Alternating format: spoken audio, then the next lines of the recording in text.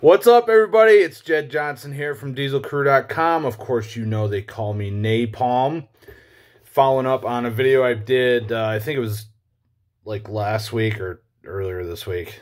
I don't know. Travis Mitchell left a comment, and I was talking about my crushing strength. He wants to know if there's something wrong with my hand, why when I have tried to close heavy grippers in the past, I get them down to 1/4 of an inch.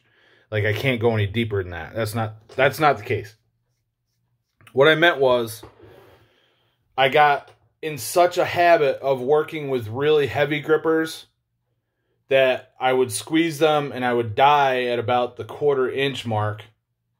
And I did that so much that I was missing like all grippers right in that range. So I wouldn't miss like a 160 in that there, but I would miss like just like a few cards, right? So it just became a problem. It was kind of like lockout strength. If your lockout is bad on the bench press and then you're always missing the last couple inches, it's because you haven't developed your strength in a way that you have strength to get the whole way through that movement pattern. So that's what I did, because my program was basically get loose, get warm, and then try to close the big heavy gripper as far as I can. And miss. And miss. And miss.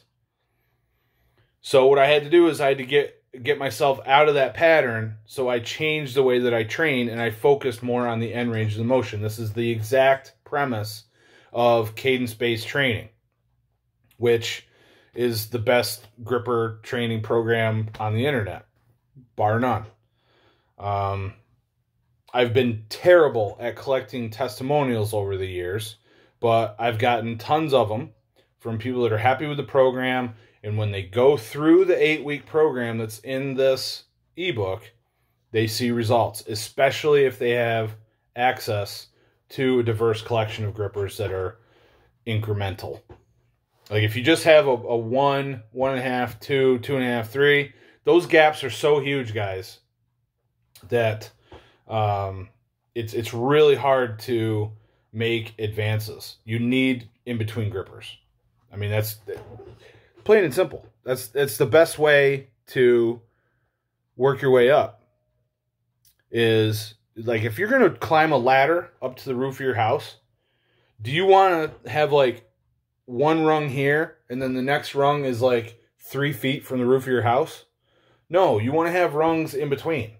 So if you have a nice setup of grippers like that, then you'll be in better shape than if you pair those grippers up with cadence-based training. The way that I have the program set up, you're going to make huge gains in your grippers. It's just going to happen. So no, I don't have anything wrong with my hand. These days, the only problem that I have is being able to recover from gripper training. So I just don't like to do it because it affects everything else that I do. And I'm done with grippers, man. I'm just sick of them. I'm really sick of them. I am so glad they don't come up in contests anymore, so I don't have to train them. It's not funny. Silver bullets, different. To me, that's like picking something up off the ground. That's like lifting stuff, because you don't have to worry about closing the gripper all the way down, and you don't have to worry about that dynamic nature of the handles and the squeezing over a distance and the eccentrics that are going on. So therefore, you're able to recover quicker when you're just doing silver bullet. But no, nothing wrong with my hand. So hope that clarifies. Hope it's nice and clear. And if there's any other further questions, let me know. And all the best in your training, everybody. Be sure to subscribe. Give it one of these. Any other comments that you have or questions, leave them in the comment section below. See ya.